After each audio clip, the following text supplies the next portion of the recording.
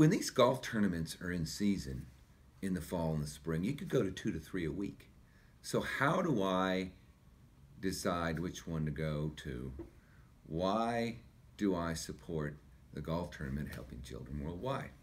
First of all, I'd have to say that, it's important for us to make sure that we are going outside of the borders of the United States. I think we all gravitate to giving to something in the community that you can see a tangible benefit from, but we've got to reach outside our borders.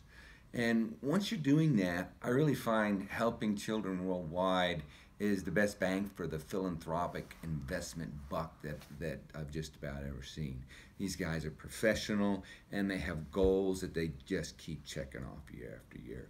So I am a consistent supporter of this tournament and will be for quite a long time. If you're going to be doing this kind of thing and giving, why not go have some fun at the same time? Thanks.